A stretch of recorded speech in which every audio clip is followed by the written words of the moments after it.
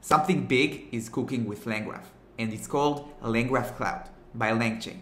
And it's currently in alpha version, so this means it's only open for a selected group of customers. And its value proposition is that it takes our compiled LangGraph graph and it deploys it and gives us back a microservice that we can interact with. And this means that we are shifting all of the work of the deployment and the CI/CD and handling all the utilities, availability, durability, scalability that we need to handle in a production application. So we are switching all of this responsibility to LangChain, and all we are left to do is to implement the business logic and the core logic of our LangGraph graph, and LangChain handles the rest.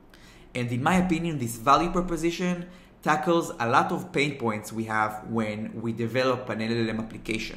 Because when we develop a LangChain application or a LangGraph graph, then developing it with our business logic is only the first step.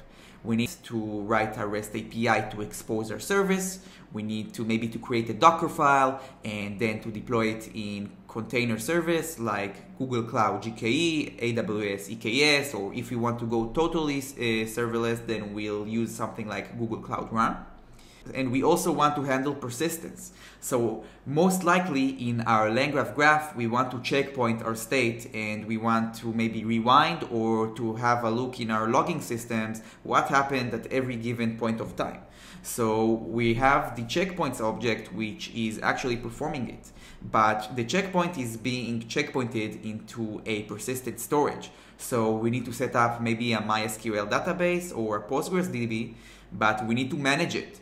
So yes, we can go and use cloud services like Supabase or even to use Google Cloud SQL or AWS RDS, but we would need to manage this database ourselves. But with the LangGraph Cloud, LangChain handles everything out of the box, including persistence, which is very convenient. So we as developers are left with only developing the core business logic of our application, of our LangGraph graph, and LangChain handles everything else for us. Now I also find this solution very compelling because LangChain knows which endpoints we need to develop in order to make our microservice useful. So all the endpoints of invoke stream, invoke stream, so all of those are coming out of the bat because LangChain is handling the writing of our API web server. Of course, if we want, we can customize it and add our own logic, but basically a lot of core components that we would need in our API, LangChain is developing for us. Now all of this is coming with a built-in integration with LangSmith. So we basically have here an entire suite for our production graph. We have here the first part of the deployment and the second part of our tracing and monitoring, which is a very strong use case and it's a very compelling service. I think it's particularly compelling because a lot of LLM application developers actually come from the data science world, and deploying an application to production that is not something they're used to do and it's something new, so it saves a lot of work for them. Now, I don't mind doing this because I'm a backend engineer and I'm used to writing the Docker files, the REST APIs, and handling the CI/CD and deployment, and I don't mind getting my hands dirty. But what it does actually, it's shifting my focus in the deployment part instead of focusing my focus in the LLM application development and the business logic that I want to implement. So that's why I think the use case here is very compelling. Alright, let's go to the LangGraph Cloud documentation and have a walkthrough of what we're being offered here. Alrighty, so I'm in the LangGraph official documentation. We have here LangGraph Cloud, which is on alpha. And here we can see the value proposition, which we already discussed. Now, if we'll go to the conceptual guides, then we can see all of the objects we can now interact with. So we have assistants, threads, runs, and it really reminds us of OpenAI assistants. By the way, here is a question I asked and I got an answer within like 6 minutes. It was very impressive. All right, let's go to tutorials and to the quick start. And we need to create a LangGraph application with an agents file and the requirements, and we need to supply a langgraph.json. So here you can see the example LangGraph graph that we're going to use for this example. Now notice the compiled graph is stored in the graph variable here.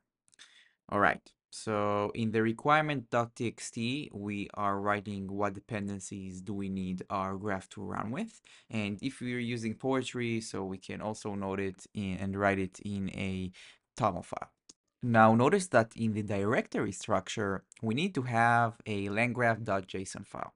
So this file is going to hold information and metadata on our LangGraph application. The first is going to be where our dependencies files are going to be located. So this dot here that it's going to be stored in the root directory. And in our graphs entry, we can have multiple compiled graphs here. We need to list the name of the graph that we're going to call it. And in the value, we're going to have the path to the Python file, which has the implementation of the compiled graph and the name of the variable of the graph stored. So in this use case, we can see that we called our compiled graph and we stored it in the graph variable. And at the end, we want to specify the .env file that we're storing all of our environment variables and secrets. And to run this locally, we would need to run with the CLI command langgraph app-c langgraph.json. And of course, we need to have Docker running in order to run this. And I forgot, we also need to install the langgraph CLI. Anyways, after we'll do that, then it's going to spin up a container with LangServe of a REST API ready to work with. And that is actually making our graph accessible via HTTP. So this is for local testing, but if you want, we can go for the managed part, and the process is pretty much the same. However, now we need to go to the LangSmith UI, click the rocket icon, and then in the UI, we can see we need to connect our GitHub repository, which all of our code, our LangGraph code is stored in, and we need to connect it with LangSmith. So after we do that, we choose the branch that we want to deploy. So usually it's going to be main. And we can also add environment variables.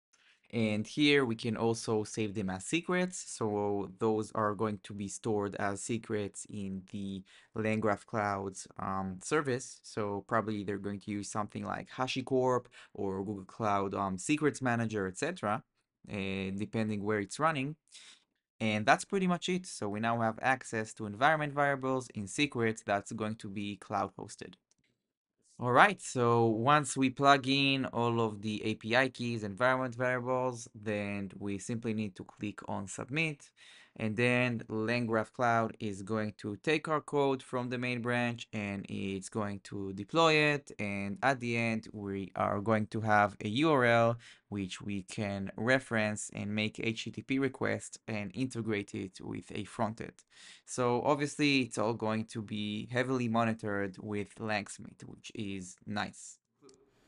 Cool. So just to conclude, I'm very excited of this new service and I think LangGraph Cloud is going to be big and I think it solves real pain points and it offers a very compelling value proposition.